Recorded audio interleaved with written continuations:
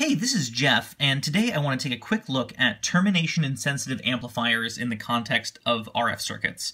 So what is a termination insensitive amplifier?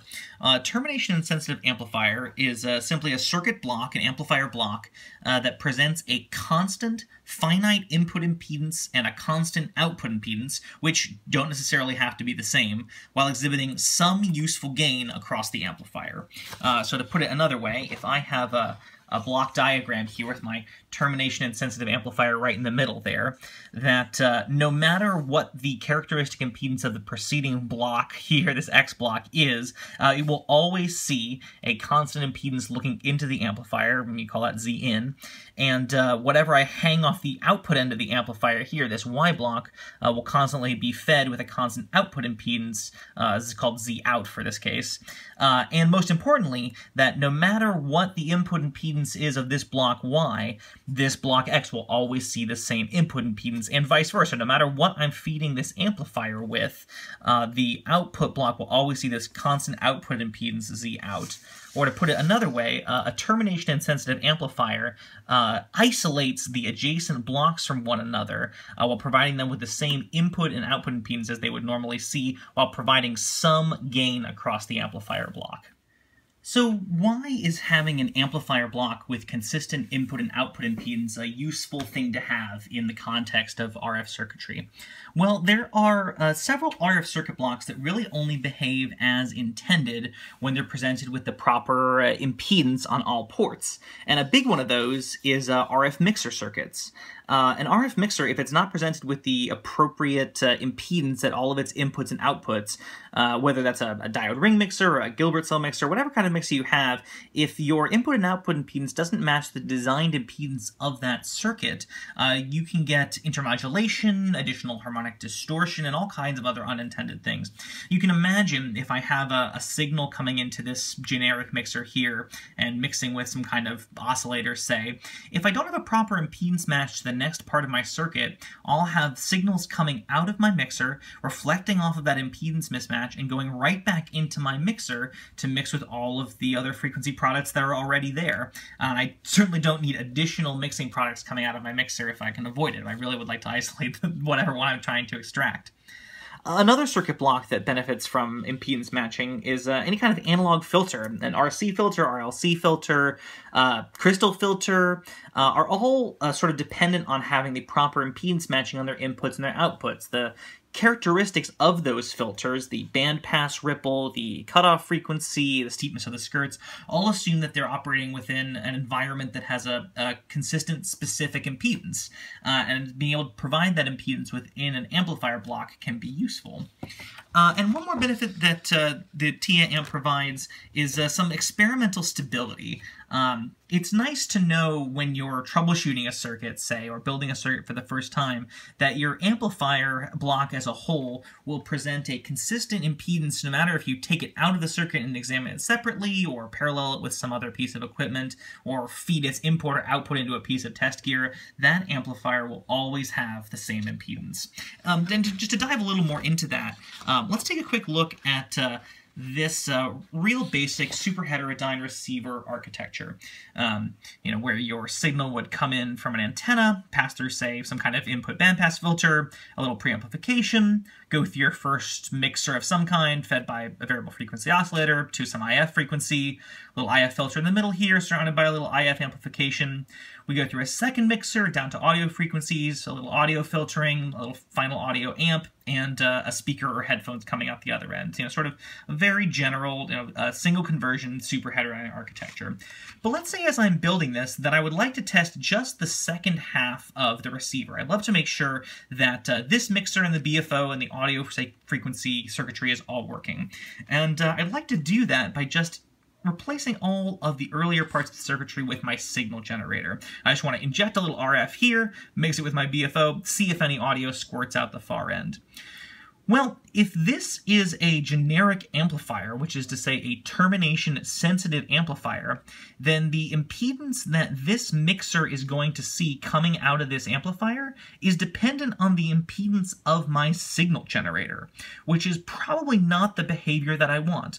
I may have a signal generator that has a very consistent impedance, and that may reflect through this amplifier in a useful way to give me the impedance on the output that I want. But essentially, for that to be true, the signal generator would have to have the same impedance as what it's replacing, in other words, the backside of this IF filter, and it would be really nice if I didn't have to rely on that to be true. Now, if this is a termination-insensitive amplifier, I know that at this output, I'm always going to see the same impedance, whether I have a signal generator here, whether I have a whole superhead radio here, whether I have nothing at all here, and I just leave this open in the air. I mean, I'm not going to get any signal through that way, but at least the impedance that I'm seeing at this mixer will be consistent. So for debugging and troubleshooting, having an amplifier with consistent impedance can be helpful. So before we get to taking a look at some termination-insensitive amplifier circuitry, I wanted to run through a few things that aren't termination-insensitive amplifiers. Remember we said that a TIA is a circuit block that presents a constant input impedance and output impedance while exhibiting useful gain. So some things that don't qualify include your classic buffer circuits. And speaking generically here, a buffer is going to be something typically with a high input impedance that's not going to unnecessarily load the earlier parts of your circuitry, and would have a low output impedance so it doesn't have a problem driving the later parts of your circuitry.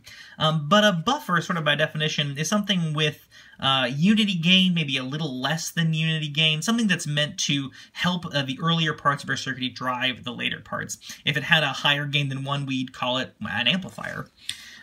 Other things that are not termination-sensitive amplifiers are your classic resistive pad.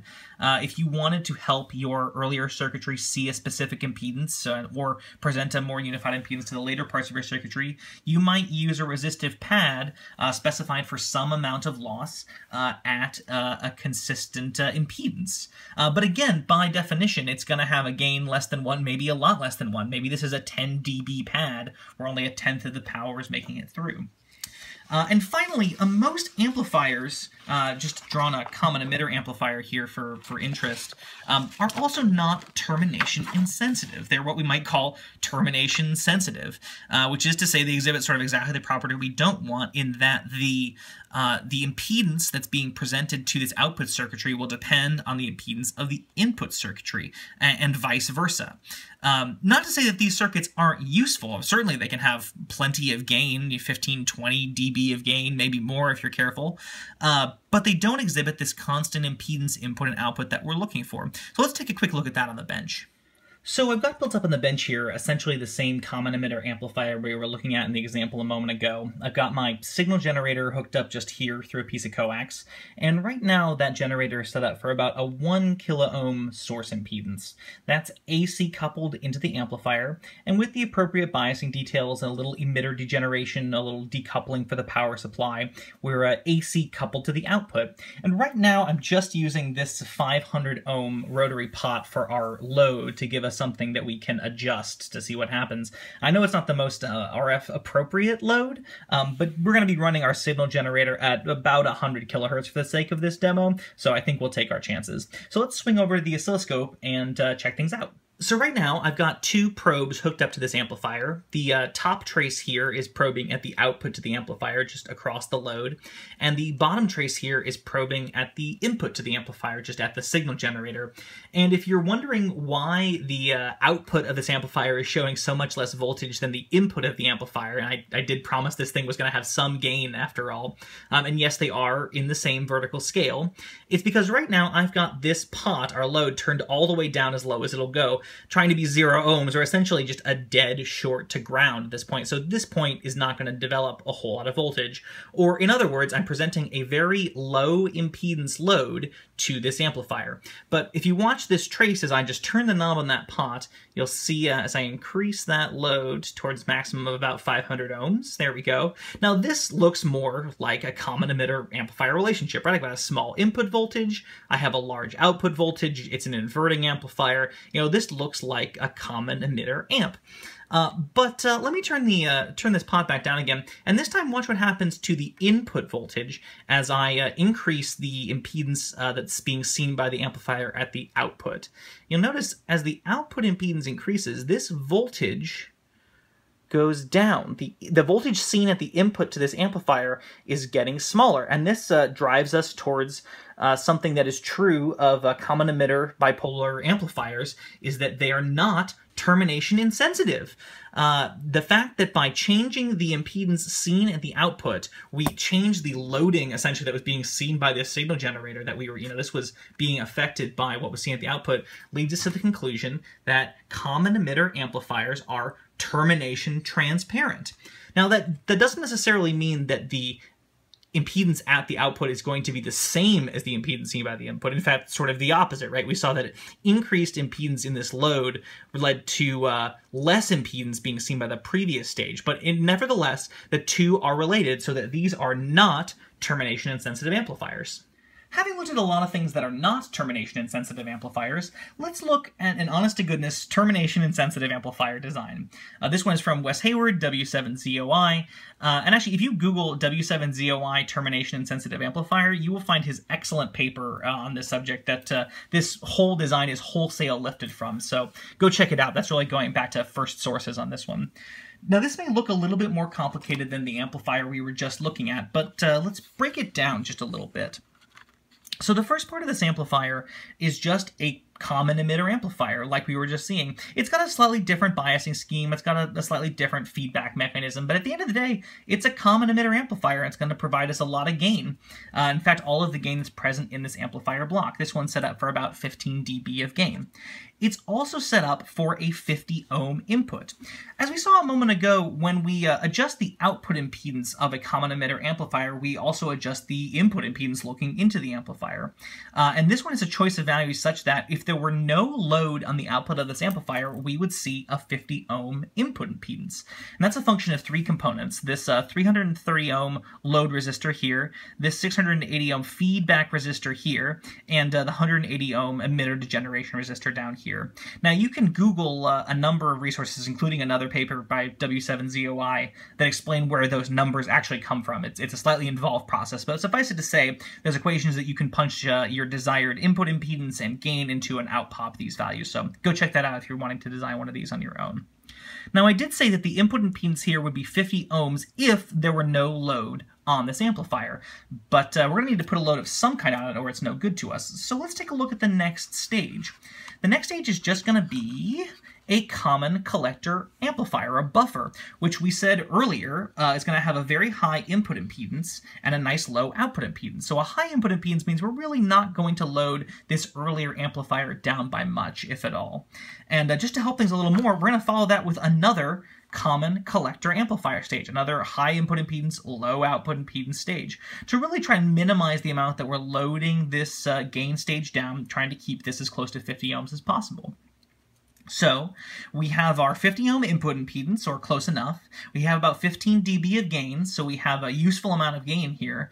So all that we need to do to make this a full termination insensitive amplifier is to have a fixed and constant output impedance. Well, since the output impedance of this second buffer stage is so low, a handful of ohms at most, we can just follow this with a series resistor that essentially is the output impedance we would like to see. In this case, for a 50 ohm output, chose a common value and use a 51 ohm resistor here. And that 51 ohms, in series with this tiny output resistance of this buffer stage and in parallel with this 470 ohm resistor that's there to set the bias point, provides our output impedance. Essentially, you can make this resistor the output impedance you'd like to see from this amplifier for any low value of output impedance. So I've gone ahead and built up this circuit on a piece of copper, and it is a little bit more involved than the last one we saw, but essentially you can see our 3 transistors in a line and their various capacitors linking them all together. I've got my signal generator coming in here, and this is still set up for about a 1 kilo ohm source impedance, just so we can check the loading on that. And once again, I'm using this 500 ohm pot as our load. And apologies to the RF purists out there, but I think it'll work fine for this demo. So let's take this over to the scope and check it out. As before, we've got two probes on this amplifier. The top trace here is our output, just across that 500 ohm pot we're going to use as an adjustable load, and the bottom trace here being at the input, just after our signal generator. Like before, this pot is turned all the way down as close to 0 ohms as it'll go, so shorting that point to ground, not developing much voltage here. And just as before, as I turn up the impedance of our load here, you can see our output voltage starting to rise at that point, till it's about 500 ohms. And look at all that useful gain we've got, about 15 dB of gain between those two traces, which is great. But notice that as I adjust this pot, in other words, change the loading on this amplifier, changing the impedance that this output is seeing, this input trace hardly changes at all. It's not perfect. I mean, nothing's perfect in the real world, but instead of that extreme loading we were seeing with just the plain common emitter amplifier, we now have a very solid impedance being seen by our signal generator. Now, that doesn't necessarily mean that the impedances are matched. In fact, with my signal generator set up for about a 1 kilo ohm input source impedance, and this amplifier providing a 50 ohm match, the match is not good, but it is consistent, and that is the point of termination-insensitive amplifiers.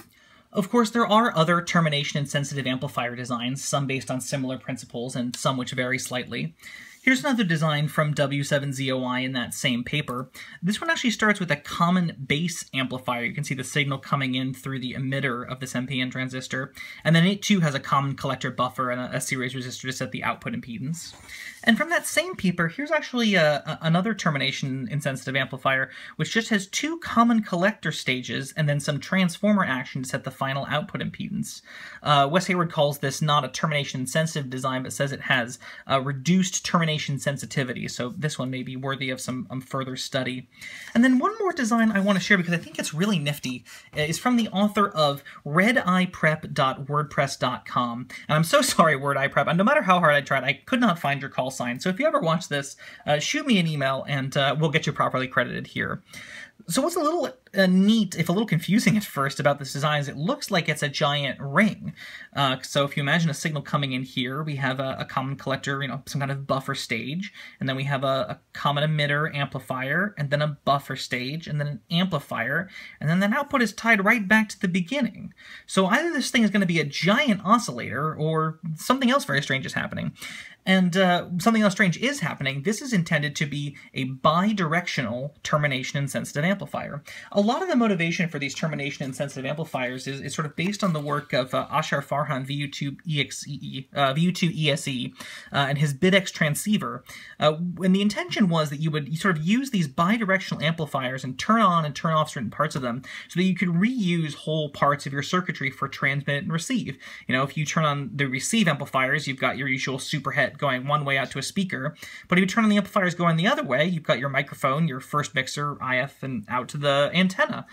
So by making these stages that are easy to turn on or turn off to pass signals one direction or the other, it makes the construction of this kind of transceiver very simple. And that's exactly what Mr. or Mrs. Red-Eye Prep has done. So the intention here is that you would only turn on either these VB or VA voltage ports toward 12 volts and clamp the other ones to ground to selectively turn on or turn off parts of the circuit. Well, I hope you learned a little bit about termination-insensitive amplifiers today. Feel free to drop me a comment down below and let me know all the things I got wrong, and I will see you next time.